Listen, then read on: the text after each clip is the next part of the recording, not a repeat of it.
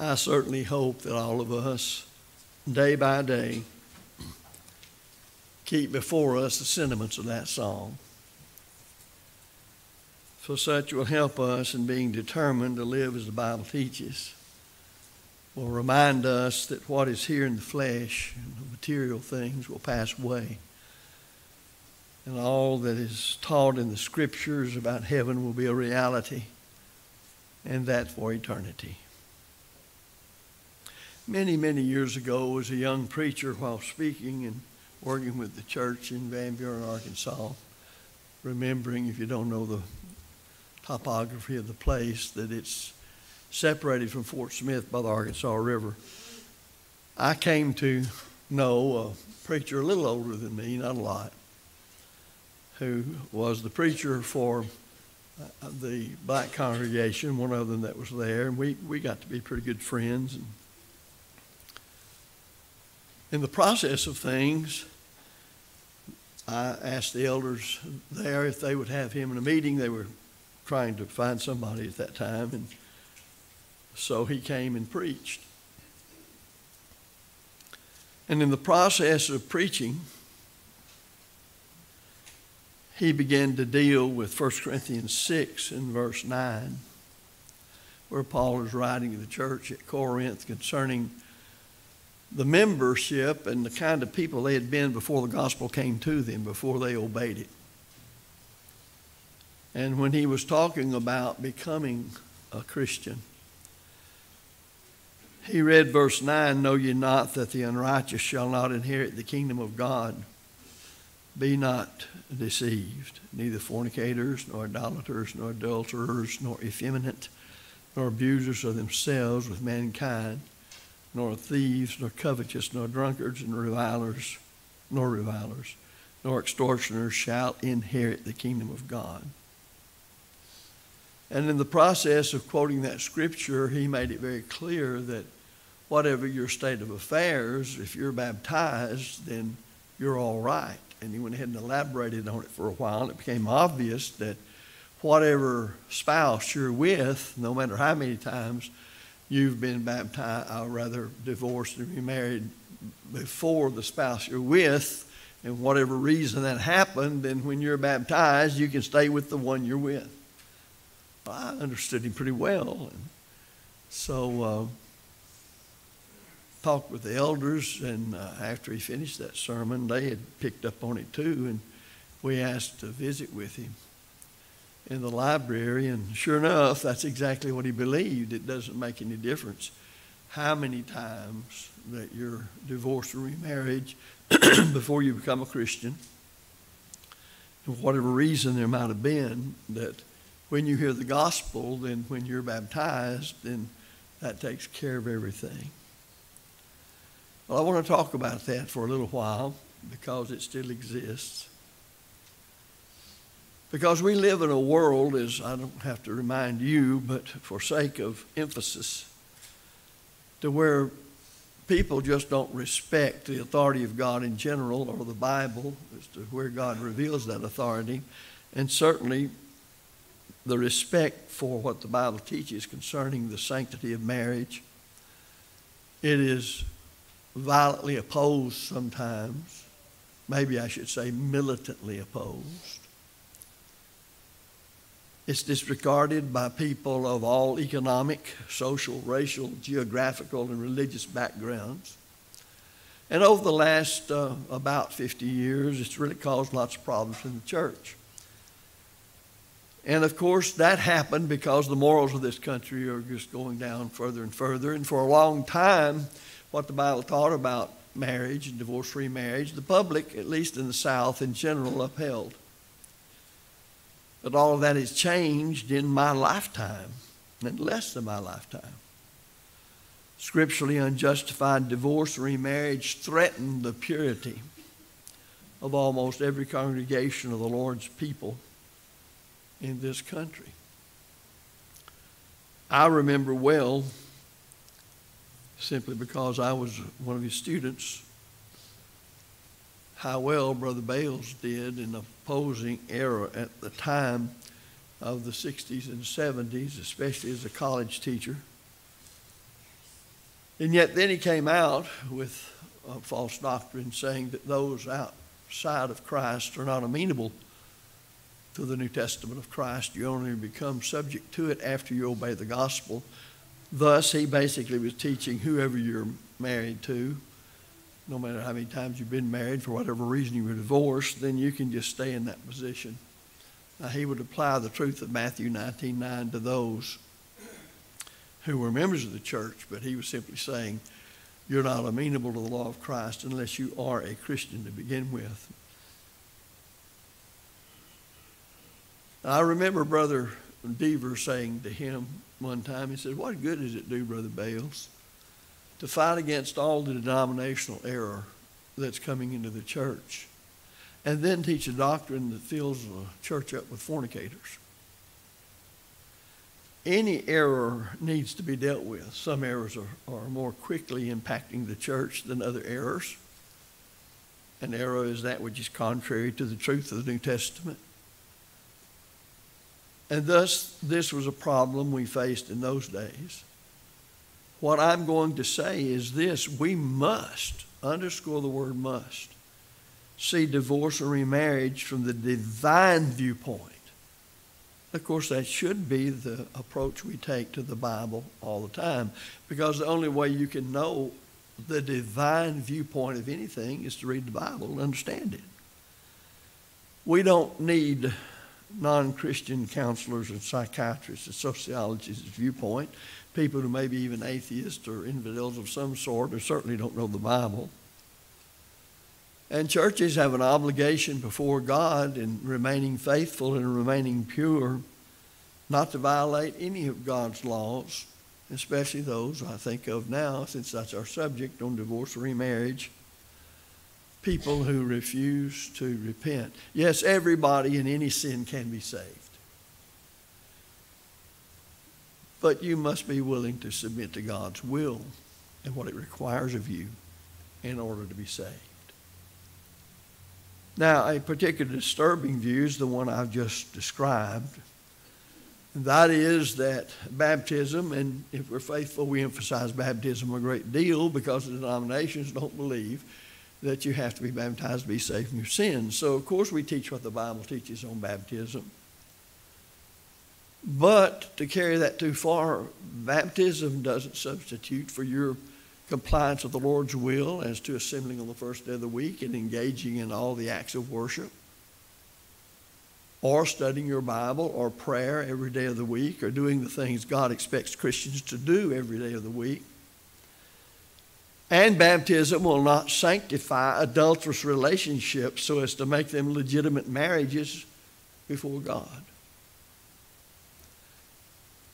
Regardless of one's past marital record, some say that would be divorced and remarried 3 times or whatever for reasons other than a spouse committed fornication, then God sanctifies the status at baptism and allows him to continue his relationship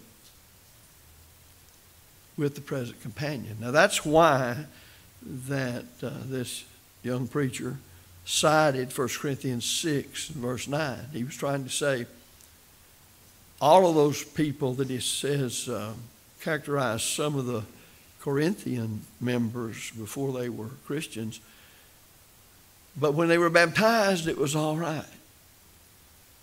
Now you're washed, verse 11. You're sanctified. You're justified in the name of the Lord Jesus Christ by the Spirit of our God. Well, that's just not true. It's a false teaching, and it jeopardizes both the doctrinal and moral purity of the Lord's church. Out of that sermon and our discussion, we had a debate in his church building.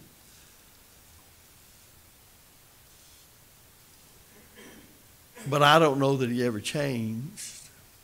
It was sort of a semi-public thing, more or less between those who were the elders over where I was preaching and a few there with him. But I'll tell you something about it as I go through this study. They begin by saying, well, doesn't baptism wash away or take away all sins? If you were to ask me that question, just ask that outright. Or someone were to ask you that question, doesn't baptism take away all sin? My answer is no, it does not. Remember, baptism is a step, one step in the plan of salvation that must be preceded by other steps. And there's where the problem is. I wouldn't baptize somebody if they didn't believe in Jesus Christ. Belief plus baptism equals salvation. I wouldn't baptize somebody that would not confess Christ to be the Son of God. And I certainly wouldn't baptize somebody that was making it very clear I'm not going to repent of all of my sins. Thus, really, where a great amount of preaching needs to be done and understanding, even among our own members, is that though you may believe with all your heart Jesus Christ of Nazareth is the Son of God and the Savior of the world, that he is the way, the truth, and the life, and no man comes to the Father but by him. If you refuse to repent of all the sins in your life, then baptism is not going to do you any good whatsoever. We often say at the end of a sermon, or sometime during a sermon, that to be qualified to be baptized, you must first of all believe in Christ, repent of your sins, and confess your faith in him. All of those steps are toward salvation. But you're only baptized into Christ. You don't believe into Christ. You don't repent into Christ. And you don't confess into Christ. But you're baptized into Christ. You're baptized into Christ by the authority of Christ, into the name of the Father, Son, and Holy Spirit, to obtain the remission of forgiveness, and watch it, of past sins. Your alien sins, the sins that originally alienated you from God, are all forgiven. God will hold them against you no more. But that baptism will not do that if it's not preceded by what the Bible describes and sets out for us as biblical faith, repentance, and confession. It seems that many people have failed to realize that, and this was the failure of this young man I was talking about. So baptism will not forgive a sin known to an individual which is yet unrepented of. Faith in Jesus must precede baptism, Mark 16:16. And baptism without prior faith is of no value. Repentance must also precede baptism. Acts 2:38. These were believers that heard this answer when they cried out, "Men and brethren, what shall we do?" Repent and be baptized, every one of you, in the name of Jesus Christ for the remission of sins. So baptism without prior repentance certainly is useless. Repentance demands that one sever all relationships which violate the will of God. Now, we don't have this as a problem yet. How long it'll go before we do, I don't know. But in some parts of the world, it's been prevalent in their culture for years. Suppose that one's living in a polygamous relationship, and he has 6 wives. Well, I sometimes realize that, and I say, well, one thing I know, he doesn't have good sense, but be that as it may, does the gospel of Christ contain any teaching relative to that situation? He has 6 wives, he has 5 wives, he has 10 wives, whatever. Is it the duty of the preacher of the gospel or the teacher of the Bible to impart the teaching of the Bible on marriage before that person can be baptized scripturally? If the man makes it clear that he does not intend to repent of that sinful situation, question, can he scripturally be baptized? What if the situation involves a number of people living in a communal relationship and sharing sexual partners? Sounds like the hippies of the 60s and so on. The question is, should we teach baptism to such persons without emphasizing repentance and what it means that they must engage in before they can be baptized? And will we not deal with that because of the, shall we put it in quotes, touchiness of the situation? Well, of course, the Bible's teaching about repentance must be taught to all people. They must be taught the whole truth of the gospel of Jesus Christ, not just part of it. And then given the choice between obedience, complete obedience, and disobedience. That means that the adulterer must hear the same teaching as the polygamist or the libertine or the homosexual or the transsexual or anything like that that transgresses the will of heaven, and they're living in it.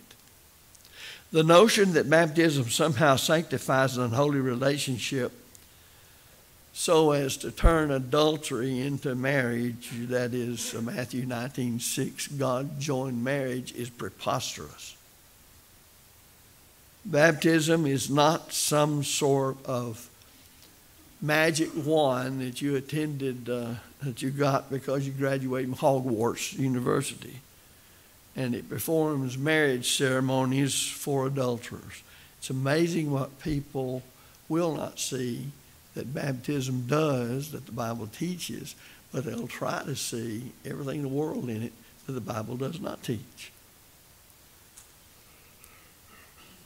What if only one of the two is baptized?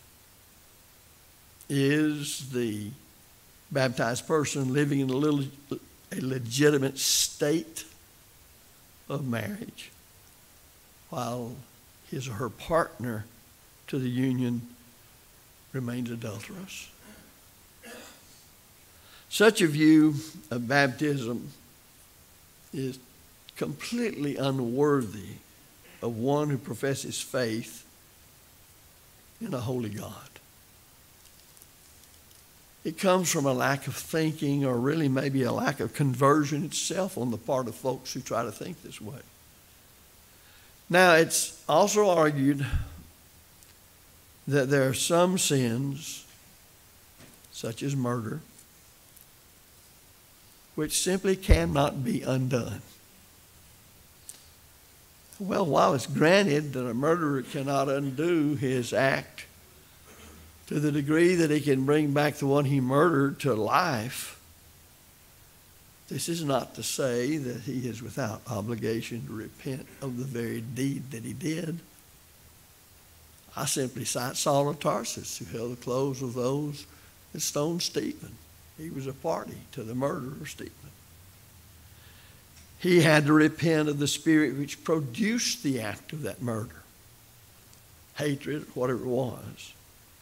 He must manifest genuine remorse over having taken another's life without justification. And he must make restitution wherein he can make restitution according to the law.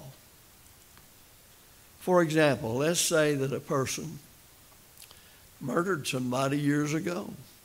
Time goes by. He changes in his mind. Somewhere or another he hears the gospel and understands it and wants to obey the gospel. But he must repent in order to be baptized scripturally. He believes in Christ. He has no problem confessing Christ. But he must repent. Yet he knows that he has this secret to where he actually murdered somebody. What's he going to do? He's going to have to meet whatever the law requires of him. Even if it means going to jail or suffering death, As Paul said one time, if I've done anything worthy of death, I refuse not to die. Well, one thing about it, even if he undergo death, he would die a faithful child of God, because he would have repented and made restitution as the law of the land required. It could involve, of course, a prison sentence. It might involve, if it was a man, a husband, a father, even paying restitution to the wife and children. There would be appropriate acts. But just how much do you believe in Christ? How much do you want to go to heaven? How much would a song like we just participated in mean to you when you understand the truth of God concerning the plan of salvation and hearing the gospel, believing it, repenting of our sins, confessing our faith, and being baptized? But his repentance in such a case, in some way, must be demonstrated. It must be. Murder, however, is not a complete or maybe even a true parallel to the situation involved in adultery. In a case of murder, there is a past fact of history. It cannot be altered. Well, in the case of adultery, one must not only be remorseful and sorry toward God for the sin he now knows he's committed and is living in. And he's established an adulterous relationship regardless of how the law of the land says he's all right. He must terminate the sinful conduct. Now, I would have no problem, as I did 40 some odd years ago, of saying that repentance demands the termination of ungodly conduct. What I did in my debate with him is I made a chart based on 1 Corinthians 6. And I took all of those people, those sins that are listed in verse 9 and 10, and I put all under one column. Here's what some of those people were at the time the gospel came to them. And then I had another column, and I said, why were they listed as fornicators, idolaters, adulterers, etc., thieves, covetous? It's because they did these things. Then I put baptism. So let's say here's a liar. Why is he a liar? He tells lies. Well, he's baptized. He continues to tell lies. There's no cessation of it. Now, the last column, what is he? He's a wet liar. That's the only change that there is. Now, why is that the case? No repentance was followed. And I pressed him as hard as I knew how to press him on that one thing, and he couldn't get around it. He even got into the pulpit and said, Brother Brown, you sure shoot so hard. And I thought to myself, I'm going to continue to shoot hard as long as you continue to hold a doctrine that denies repentance before baptism, which I did, and pressed him as best. I think I probably pressed him on that as much as I have anybody on the implications of their doctrines. If a person's a thief, he stole X amount of dollars. He learns the gospel. He wants to become a Christian. He believes in Christ. But he still has the stolen money. Now, if he repented, what's he going to do? He's going to have to make restitution. He's going to have to give up that money. And that's what I pointed out on my chart. This man's a thief. Why? Because he steals, takes that which does not belong to him. That's why he's a thief. Now, what has he got to do in order to be baptized scripturally? He's got to give up being a thief. Well, a man steals another man's wife. Granted, cooperation must be there. She must want to go with it. Well, can they stay in that which God does not sanction, does not authorize? It's not in Matthew chapter 19, verse 6, marriage, where God joined them together. So the adulterer must give up his or her companion. And you know why? He or she never belonged to him as a wife or husband in the first place. God never joined them together. Some would quote Paul, as I mentioned earlier, as this young man did in 1 Corinthians 7:20. Let each man abide in that calling wherewith he was called. I heard that used in several different places by different ones, trying to say, well, you don't break up a marriage. Well, it's not a scriptural marriage. It's not according to Matthew chapter 19 and verse 6. They have no right to be husband and wife. They're not authorized. They're not qualified to be husband and wife. So what's being said in the context of 1 Corinthians 7 is really as a slave or a free person. Or if, let's say, you're a seller of purple like Lydia. You don't have to give up those things to become a Christian. The idea is those things within themselves that are not in opposition to God and godly conduct do not have to be given up. But things that are sinful, no matter what, we turn away from them at repentance in the process of obeying the gospel of Christ. Now, this would carry over to a member of the church who needs to repent of sins. They don't just come and make a confession of fault, turn right around and walk back into the same sin. That's the reason I said some weeks ago that the person who comes forward to make a public confession of fault has already repented. They just want the church to know they have, and they're asking for the prayers of the church. Because private sins, not only do you and God, before you confess them to God, or in the very process of confessing them, your heart has already said, I turn from it and will practice it no more. Or I'll begin to do whatever it is a sin of omission I've omitted. So this passage, 1 Corinthians 7, repented. So if I would say anything about what we face today, aside from all the other teaching that the world around about us doesn't know and rebels against in the denominational world or the secular world, our emphasis has got to be placed upon repentance, because baptism will not take away one single solitary sin if that person has not repented of it. It will not do so. Baptism is not a marriage ceremony. It's not a divorce court. It doesn't take the place of worshiping God scripturally. It does only what God said it would do, and that is determined on the basis of whether you genuinely believed and repented of your sins and confessed your faith in Christ. Then you're qualified to be immersed in water by the authority of Christ for the remission of your sins. And only then is that the case.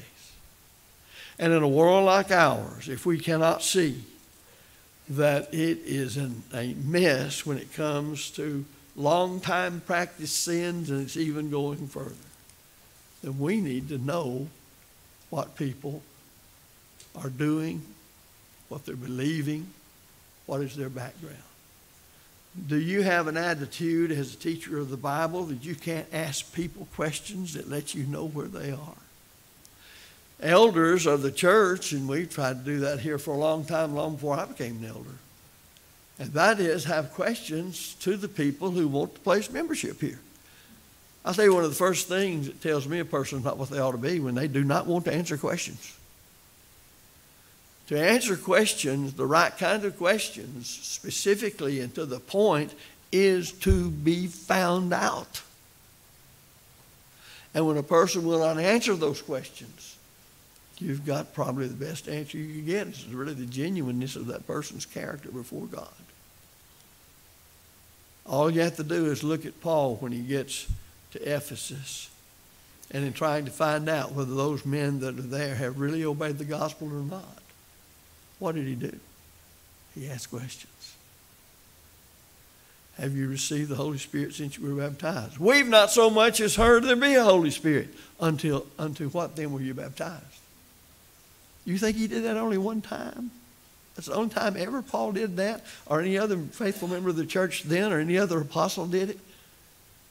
That tells us we need to ask some questions. And they need to be pointed questions, even more now than ever before in the state the world's in, and especially the church. If you're not a child of God, we've made it very clear what it takes to become a child of God in the plan of salvation. Repentance is so important. Now, as a child of God, do you need to repent of sins? If so, we urge you to do so and come confessing them and praying God for forgiveness. And do so now while we stand and while we sing.